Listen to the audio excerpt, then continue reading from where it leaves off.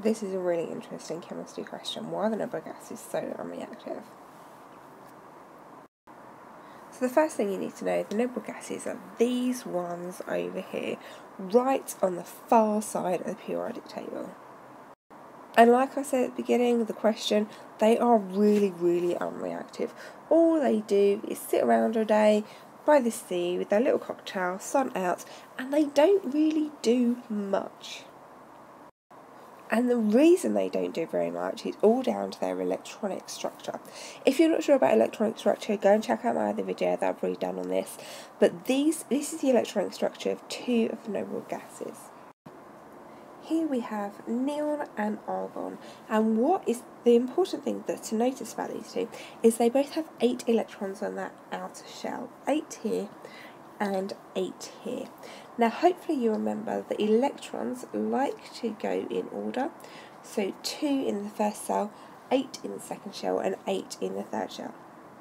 And what an atom wants to do is get a full outer shell. It wants to get that noble arrangement of electrons. So here, neon already has a full outer shell, argon already has a full outer shell, so it doesn't want to do anything.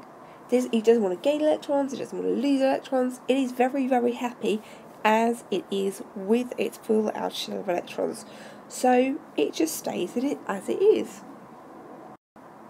So this is a common exam question that I've seen them ask before. Why is argon used in light bulbs?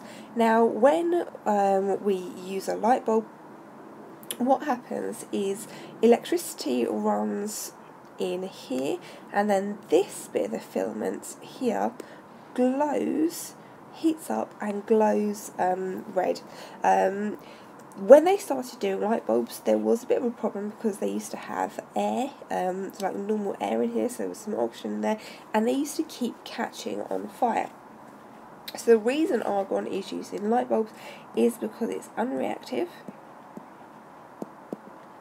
which means when the bulb is lit up, when the element is heated and glows red, it's not going to catch on fire.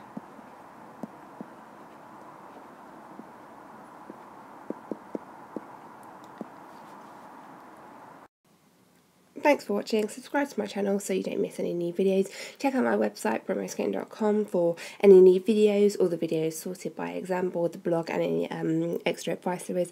Any comments, questions, topic requests, or corrections below.